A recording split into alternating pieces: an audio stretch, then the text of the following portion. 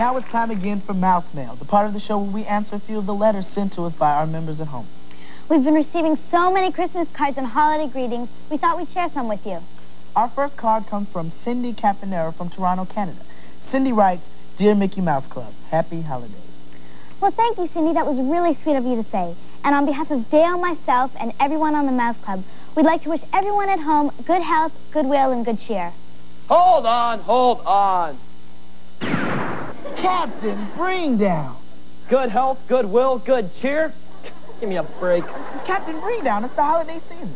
Yeah, you're supposed to give season greetings. Oh, why waste your breath, Ilana? The holiday season only lasts a short while, then it's back to homework and bad weather.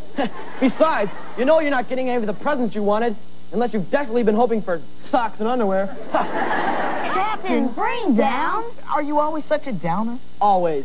Well, I'd love to stay and deck the halls, but there's many a Christmas party going on, and I've got lots of mistletoe to tear down.